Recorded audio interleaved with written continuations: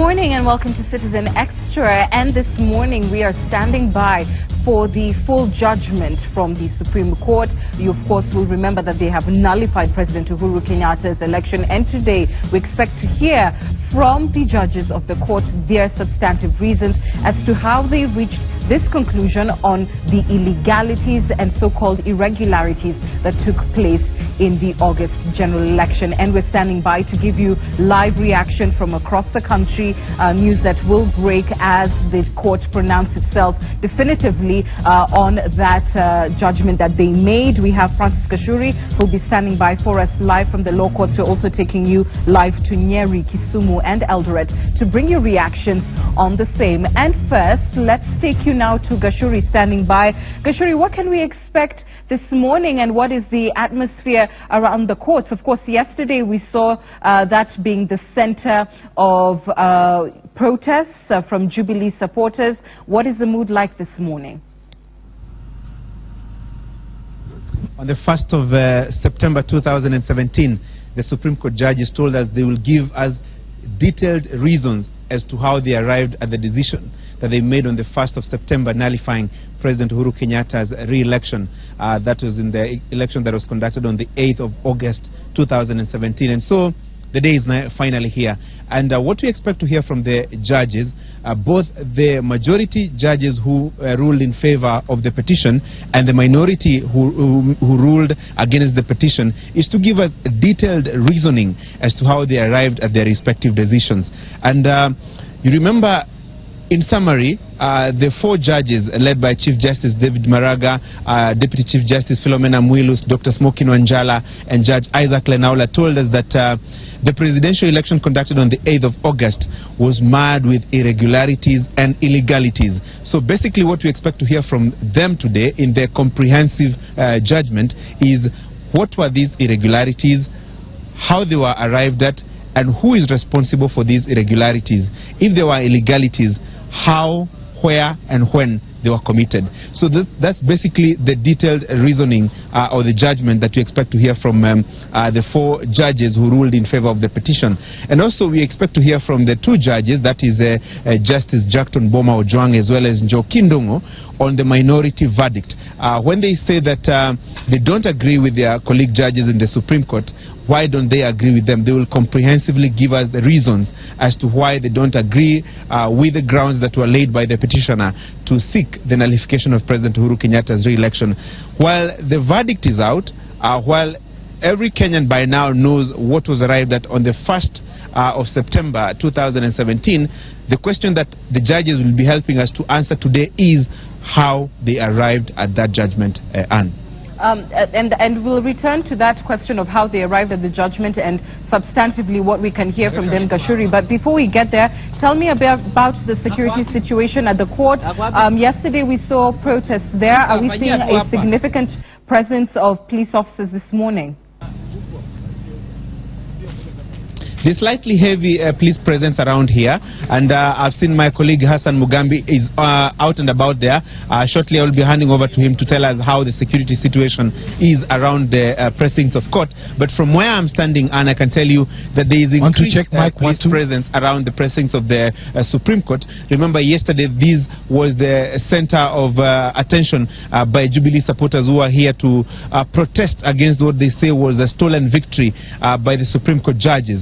And so yesterday, the Chief Justice, together with the Judicial Service Commission, directed their guns at Inspector General of Police for failing to protect the specific judges and also for failing to protect the judicial installations, such as the courtroom where we are now.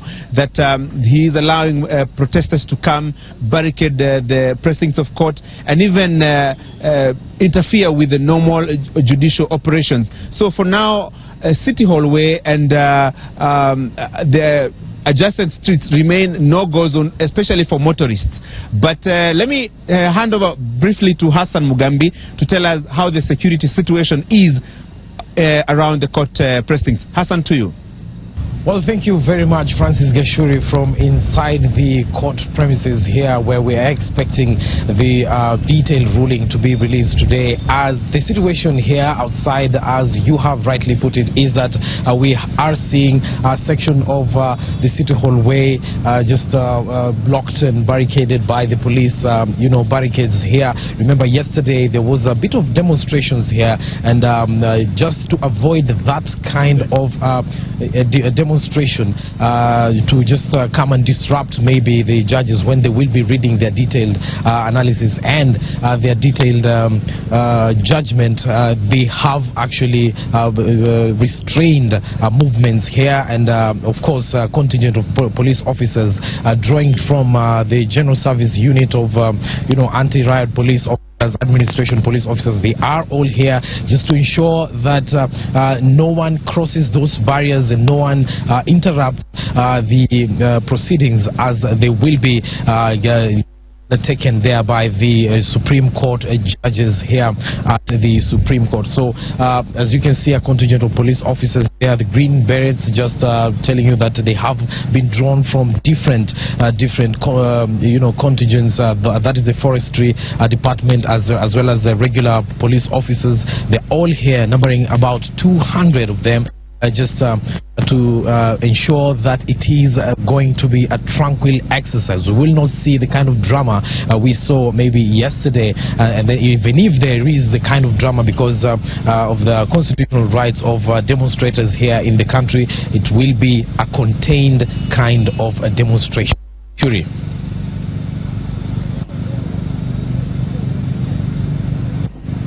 Thank you very much, Hassan Mugambi.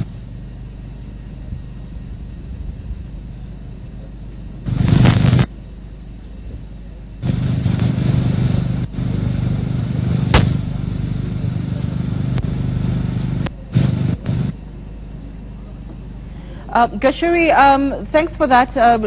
Tell us about the political stakes going into this judgment. Obviously, while this is a legal matter, it has political implications, and both sides of the political divide will be looking to hear certain things. On one side, NASA looking perhaps to cement its political leverage in this matter, that indeed these polls were badly flawed. And on the other hand, Jubilee looking to see whether the argument or the reasoning of the court will be strong enough to substantiate the kind of dramatic outcome that came from the Supreme Court. Would you tell us a little bit about the political stakes going into this legal matter today? One of the most awaited things this morning is to hear about the irregularities and the illegalities that were allegedly committed in the presidential election that was held on the 8th of August. Remember, NASA has been insisting, agitating, in fact demanding for electoral reforms before Kenyans can return to the ballot for the repeat presidential election. Actually, NASA leader Raila Odinga specifically saying that NASA is not talking about boycotting the repeat presidential election, but ensuring that the elections will not be conducted if the electoral reforms are not effected in the 9 irreducible minimums that the coalition has outlined.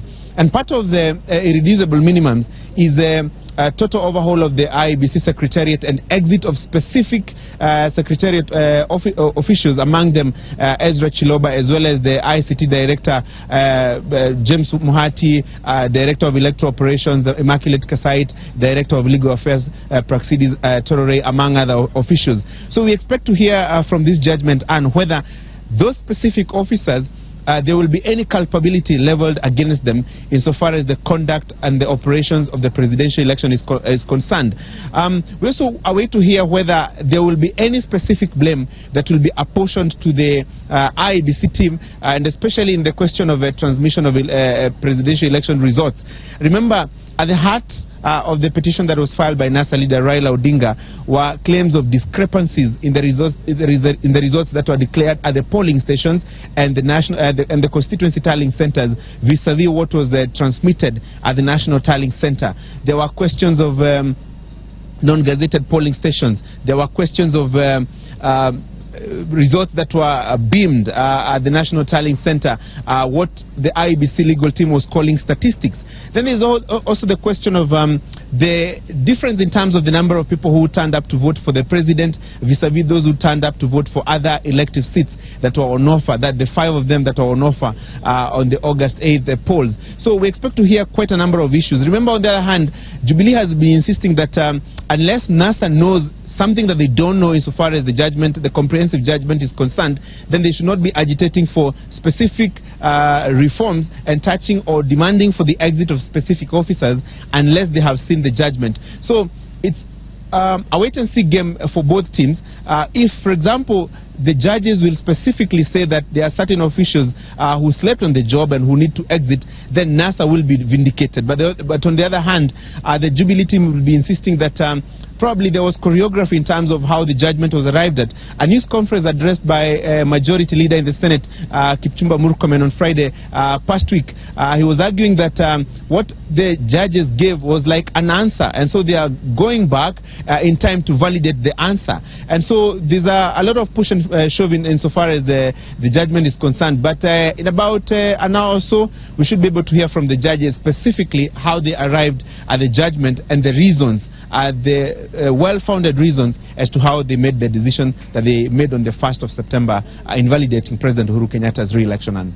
Gashuri, it is quite clear, even from what you've said, you know, what the gains, the ball really has largely played in NASA's favor. And so even going into today's judgment, either way, they already have an outcome that works for them. But let's talk about Jubilee specifically, who are the ones who are caught in the crosshairs in this matter.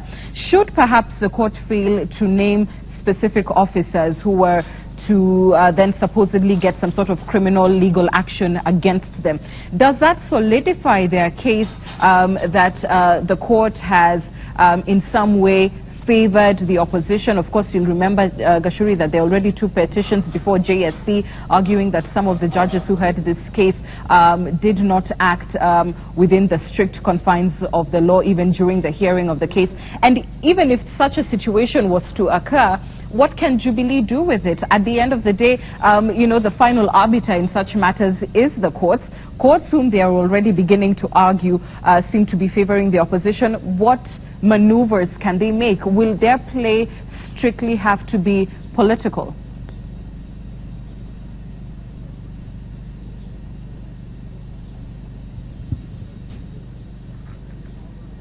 All right, it appears Gashuri did not hear me. Let's just hold that thought with him, and I'll come to my panel with the same question. Francis will catch up with you soon as our line is clear. In studio, joining me to the far right is Kibe Mungai, who is an advocate, as is Steve Ogola in the middle, and right next to me, Mark Bichachi, a communication strategist. So Kibe, right off the bat, let me start with a question that I've posed to Gashuri. Here, the stakes for NASA are very clear. They have political capital and legal capital, and they'll be looking to spend that either way. But Jubilee is a party really that is caught in the crosshairs, because either way, regardless of what we hear from the courts, they have already taken the position that this appears to be a bench that is biased against them. And yet, at the end of the day, when it comes to the rule of law, this is the apex court. So where else can they maneuver other than politically after today's full judgment? I think in many ways is a done deal as far as Jubilee is concerned. The main orders were given on 1st of September. That is, there is going to be a repeat fresh presidential election, and they have been preparing for that. And I don't think that their worst nightmare is really what is going to be said today. Everybody has an idea what they will say. Of course, the surprising thing that can come from today's judgment is if the Supreme Court tries to incriminate, that is a majority, specific officers, when the NASA petition, in my view, had not sought for findings of against any of those people for purposes of having engaged in any irregularities, for purposes of election offenses. So if that were to happen, that would be surprising to me, and it would surprise everybody. And obviously it would embolden the NASA's position for this root and branch reform that they need to effect at IEBC.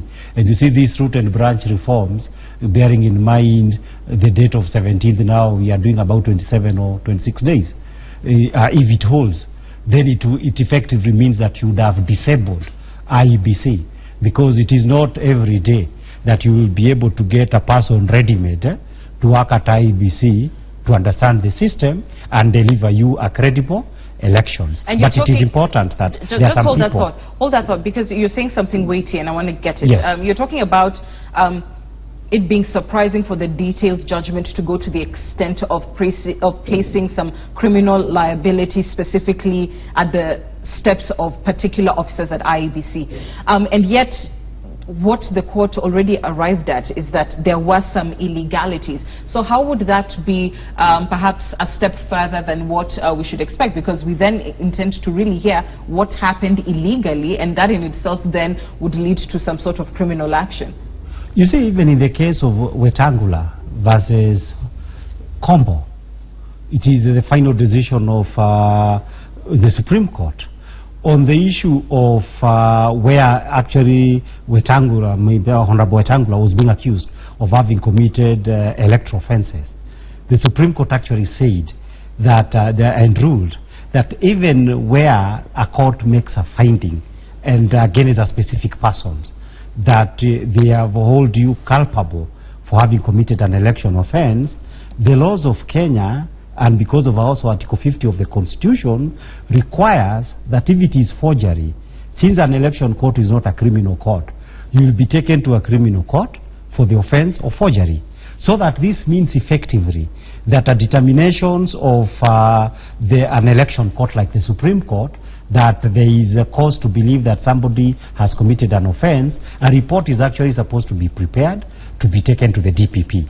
And that is why when you had the DPP saying he's waiting for that report, that's the way it is dealt with. Even when you go to that court, it doesn't mean that you'll be convicted. So that as a legal issue, purely speaking as a legal issue, the two important ones is, none of those officials, when I read the petition of Raila, appeared to have been incriminated, that you had committed any offense. Number two, I would be surprised if the Supreme Court now were to go on and now link what now Chebukati immediately thereafter and NASA have been saying, to link any of these people with any wrongdoing when initially no incriminating charges had been made against them. Therefore, I am just expecting, just like the initial determination of the court had actually ruled, that there were irregularities, but in that brief determination that was being made, no person was incriminated. So even today, I do not expect any incrimination, because if there would be any incrimination, it would mean that as these arguments the issues with the Fuller Chebukatis were going on, the Supreme Court were listening, and they were also trying to pad whatever reasoning they had with what was happening out there. Right. That would be legitimate. Okay. So I don't expect anybody to be incriminated today. At least because you have to, the judgment must reflect what was in court at that time, who was accused of what, and you go after those people. All right, and I'll return to my panel shortly, but Gashuri, as we just wind up with you, this is a court, while delivering its full judgment, its full written judgment, is appearing to be on trial in the court of public opinion, at least, on the basis of two petitions that have been brought before JSC for consideration of some kind of alleged wrongdoing, with at least two judges who have sat at this Supreme Court hearing. What can you tell us about any progress from JSC in terms of substantially sitting down and dealing with these petitions? And also, of course, we've heard even reports of a third petition possibly coming before JSC today. What do you know? And yesterday, the Judicial Service Commission met, and while they did not specifically, when addressing the media, talk about the issue of the petitions that had been filed, touching on Deputy Chief Justice Philomena Mwilu as well as Judge Isaac Lenaola, that was part of their agenda when they met yesterday. And they have even, through the Chief Registrar of the Judiciary, Anna Madi, acknowledged receipt of the two petitions from Derek Ngumu from Mombasa County. And talking to one of the JSC commissioners, he was telling me that while they want to deal with the petitions expeditiously, but they're also cautious that they also don't delve into them as so quickly or in a rush, in a way that would affect the operations of the Supreme Court. Remember, the presidential election matter is not done and dusted yet until the victor is declared and sworn in, and so they would be they're trying to play a cautious game in terms of dealing with the petition on one hand, but at the same time ensuring that they still a Supreme Court that can hear and determine the presidential election matter should another dispute be filed here at the Supreme Court. And so if you're to touch on those two judges, the Judicial Service Commission proceeds and finds that there's some grounds or there's some evidence linking to any wrongdoing by the two judges, then they recommend to the President to establish a tribunal to investigate the judges. Then they will have to be suspended and exit the Supreme Court until they are cleared. So that would leave the Supreme Court with only 5 judges. And that's a bit tricky, bearing in mind that one of the judges was indisposed, you remember, during the petition hearing. And so should anything happen to one of the judges, if they were to remain 5, then you'd be thrown into a quagmire because the quorum is 5.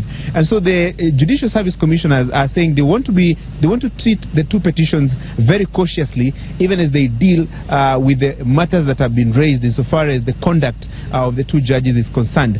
And I don't expect that the judges are going to touch on the two petitions today or in any way, but we wait to hear, especially how they will be, outlining the reasons for their judgment, bearing in mind that some of the allegations that were made by the petitioner are that the judgment that they are going to render today was arrived at fraudulently and as a result of unfair contact between the petitioner and the allies of the petitioner and the two judges.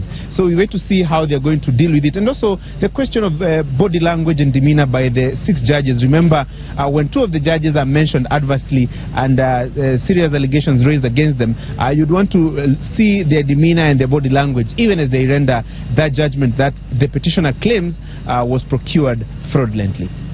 Thanks, Francis. We're going to let you go for now, and we'll catch up with Francis Gashuri at the precincts of the Supreme Court very shortly. But let's just take you across the country now and see reaction. Obviously, the entire Republic is waiting to hear from the judges this morning. We'll get reaction for you from Laura Tieno, who is standing by for us in Kisumu. Good morning, Laura. What is the anticipation of city residents this morning ahead of this full judgment of the Supreme Court? Yes, a very good morning to you, and back at the Communication Center. And here in Kisumu County, which is actually perceived as one of Raila Odinga's bedrocks, is the full ruling is very highly anticipated. As of yesterday evening, that was the conversation that most people are having along the street, in the offices, and most places where we were going to. And maybe if I could just sample some of the opinions, as you know, and there's the whole issue circulating around that CJ Maraga having yesterday saying that nobody should interfere with the independence of the judiciary. So maybe if you could just sample the opinion straight from the horse's mouth. A very good morning, sir. Unatarajia nini kuhusiana na full judgment yenye inatolewa leo? Unatarajia nini? Yes, kwa majina mimi ni William Omondi from Kisumu. Niache Kenya natarajia matokeo ya leo kuhusu Supreme Court. Mimi nataka IEBC iende. Hiyo nyumba isafishwe, iwe safi. Kama tunaenda uchaguzi, tuende uchaguzi na bodi ingine, lakini si hao wakina Chiloba walichochea uchaguzi. Tunataka hiyo nyumba isafishwe, iwe clean kabisa, ndio tuende uchaguzi. Juu sisi kama Wakenya tulijua ni kwa nini tulienda kupiga kura. Tuliambiwa hiyo kura ni haki yetu, lakini ukishapiga kura mtu ako pale anakunyang'anya haki yako, ambapo si haki kwa sisi kama ya Wakenya. Which means IBC wanataka kutupatia vita sisi kama Wakenya. Ndio sababu wanatugonganisha akili. Na kura tulipiga iende free and fair credible, ili kila Mkenya apate haki yake kulingana hiyo kura. Ambapo kama bado tutakuwa na hiyo body, hata tukienda uchaguzi hatuna haki na hiyo body. Hiyo kura bado wanaenda kurig. Kwa hivyo Asante. Maybe mwingine akuja niambie, walisema kwamba wameanal win ya Uhuru Kenyatta na wakasema watapeana judgment within 21 days. Leo ndio siku wanatoa. Unatarajia what specific issues ataongelele? Okay, first and foremost, my name is Alphonse Onyango Kot. First and foremost, my name is Alphonse Onyango Kot. Kenya natarajia leo, first of all, for the complete overhaul of the electoral system, so that in the next elections there shall not be anything that shall interfere with our electoral system.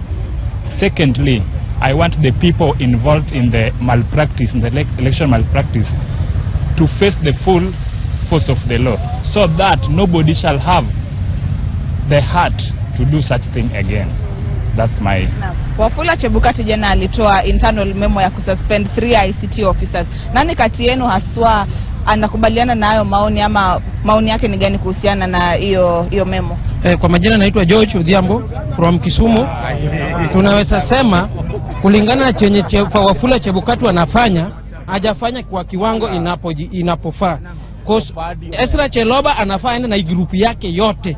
Si ati anatoa watu 2 3 wanabaki. Ya pili, tunataka tujue mbona NASA wakipanga rally yao wanapigiwa na tear gas, na wale Jubilee walifaa manguo official wakionekana pale wakitaka kufunja gate ya Supreme Court, hata tear gas hata moja hakuna. Kwa nini? Asante. Yes, kwa majina naitwa Charles Oduor.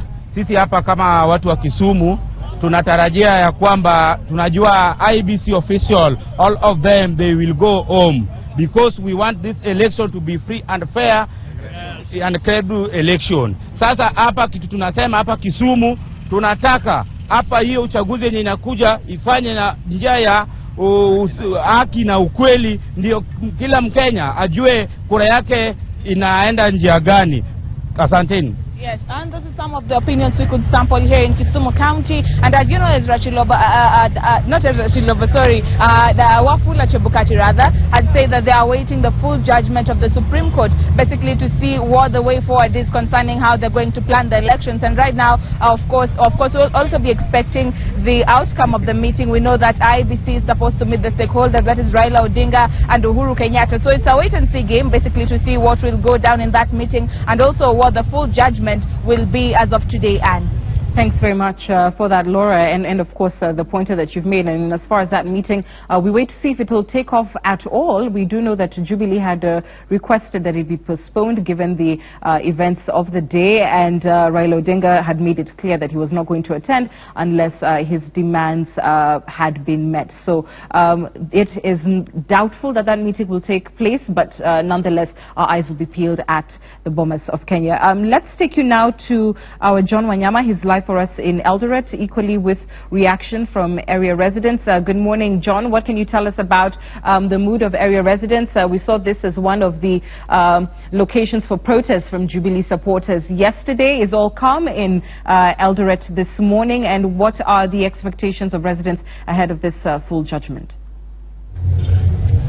A very good morning to you, Anne, and here in Eldoret town, Uasin Gishu County. As you saw yesterday, residents took to streets to demonstrate against Chief Justice Maraga, saying that whatever he did, he robbed them their victory, and they are not happy with what he ruled last time.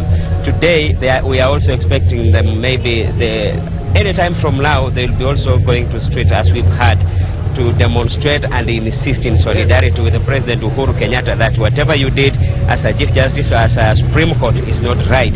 And maybe something that residents here are really raising is that they are tired of this politics each and every day. They want to go to this ballot to vote once and for all. They are not here to waste their time just for two people, especially that today this one says this, tomorrow this one says that, and that they want also IBC to stay put, that there's no one who should leave from IBC as a commission. And let's talk to one or two of them to get their views. Maybe maoni yako ni yapi kuhusiana na leo kwamba tunangojea kuona koti ikitoa uamuzi wake kikamilifu? Nataka niseme hivi, maraka tarehe 8 sisi wananchi tulienda kwa ballot paper na tukavote tukachagua president ya Kenya. Wewe Maraga ukakuja ukarule ukasema kura iliibiwa.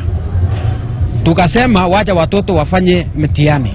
Wewe unataka songesha maraka. Wewe tarehe jana tulisikia wewe ukisema tuende barabarani. Kwani umeona sisi wakaaji ama sisi citizens ya Kenya hii kwamba wewe ndio unataka zungusha sisi kwenda barabarani na hakuna kazi ya kufanya? Umeona sisi ni watu wa idlers ambaye wanaambiwa tu waende kwa barabara?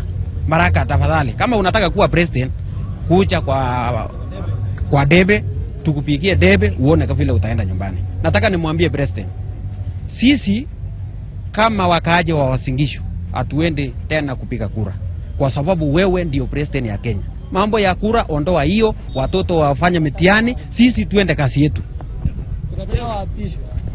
Haya, mimi kama mkaaji wa hapa Eldoret, mimi sikubaliani kabisa na mambo ya Maraga. Kwanza kwa uamuzi yenye amekuwa akifanya kwa koti, Maraga hajakuwa akifanya kitu yenye inaridhisha watu. Kama ile ruling yenye alifanya kwanza, kuna jamaa aliuawa hapa Eldoret, aliweza kufunga mtu mwenye ameua watu wawili miaka 10. Alafu saa hizi vile tunaongea, Maraga si mtu mwenye tunaweza tegemea kwa mambo yenye anasema.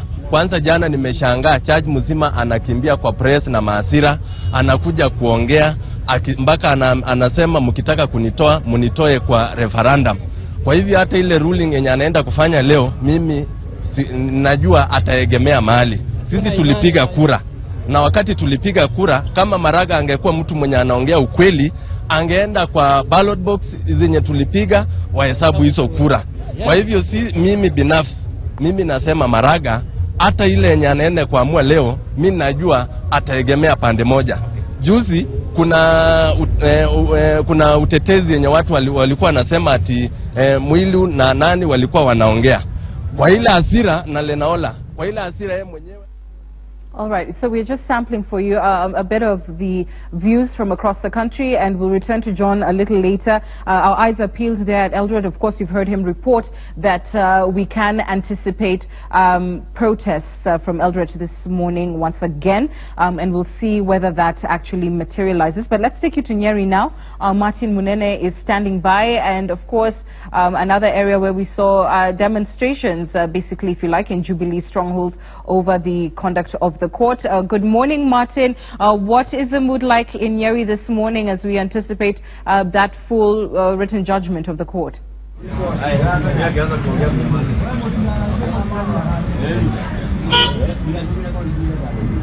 Martin, if you can hear me, what can you tell us from Nyeri?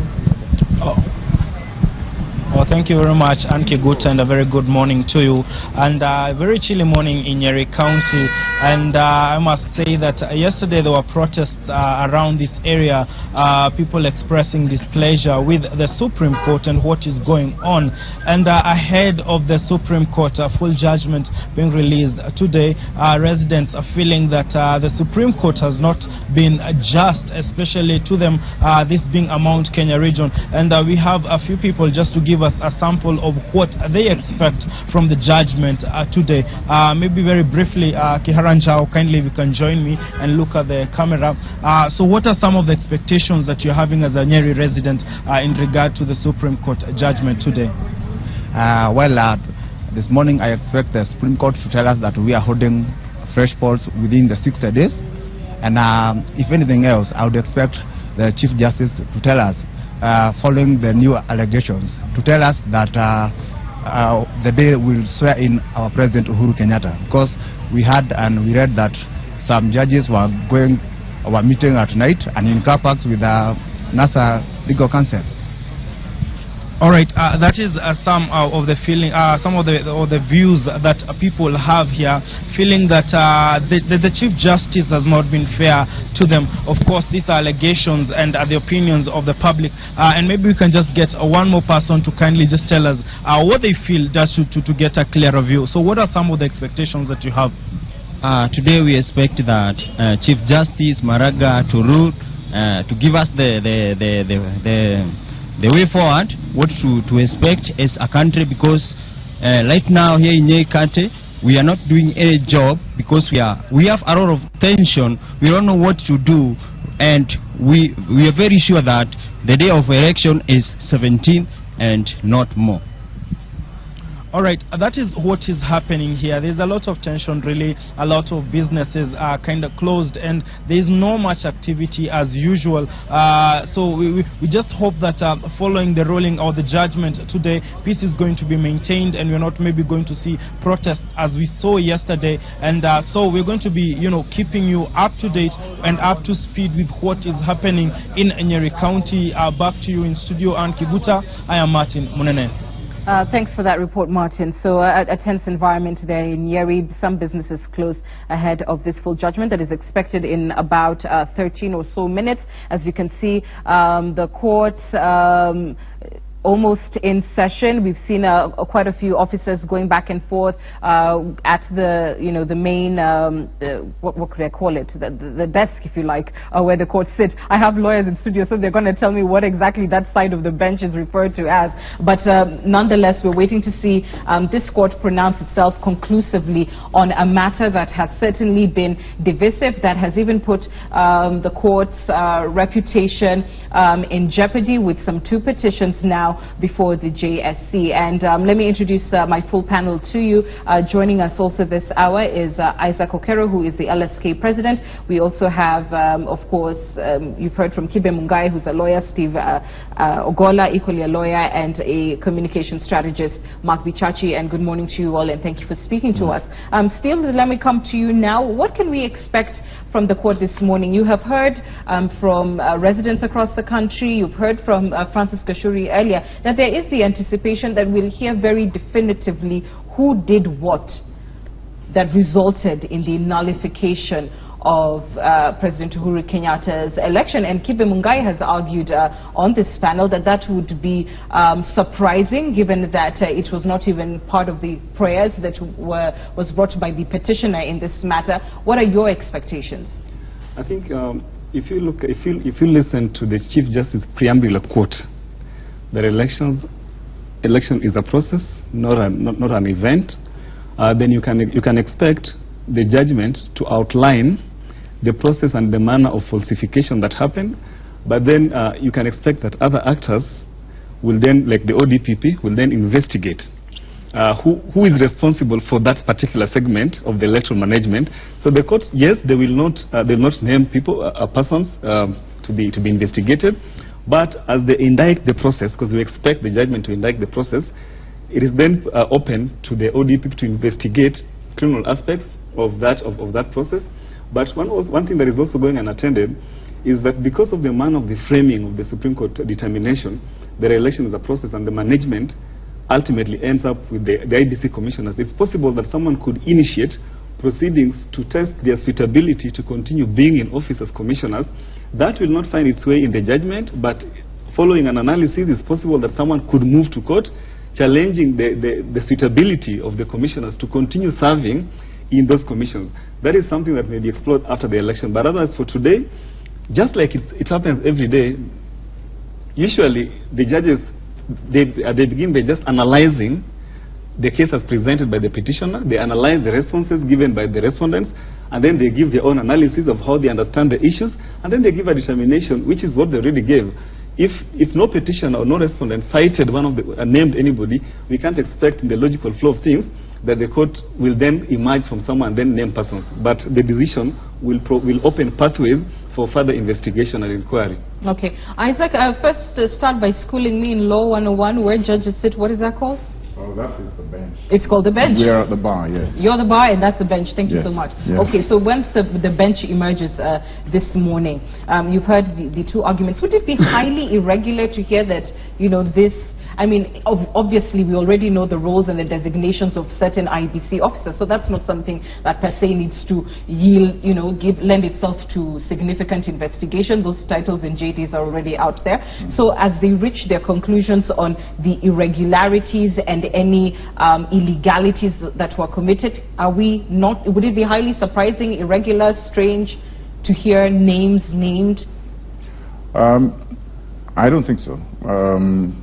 The indictment of the process was made on the 1st of September when the judges found that there were irregularities and illegalities. So what we are hearing today, what Kenyans are waiting for today, is to hear the details of what these irregularities and illegalities are. The extent to which they will delve into those details remains to be seen. They have had copious amounts of documentation to trawl through. We will only know when the judgment is rendered. Okay. Having said that, though, this is Mark, a matter that, whilst legal in nature, obviously touches on a political process, and political actors are looking very keenly to the details of what we'll hear today, including those names that may or may not be mentioned, in order to spend this capital in the electioneering period, of which we can only assume the conclusion will be October 17th, having not heard anything different from IEBC. What are the stakes for both sides as they await the full judgment today? You know, one of the things that I opined here before is I said that the judges will be very careful not to be seen to have occasioned a judicial coup. Now that means that the pressure is on them to justify to the Kenyan public that the decision they made was founded on very firm law, very firm evidence, and that the election was irretrievably flawed.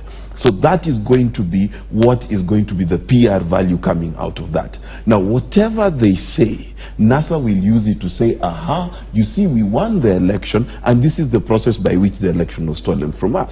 And this is the person we want out of office because of it. They must do that. It is the only strategy they have. Jubilee's strategy has become rather clear of late. Number one is to water down what is going to be the ruling, in the sense that they're going to take advantage of the fact that the judges did say that the third respondent, who was Uhuru Muigai Kenyatta, was not guilty of any offense. That is one.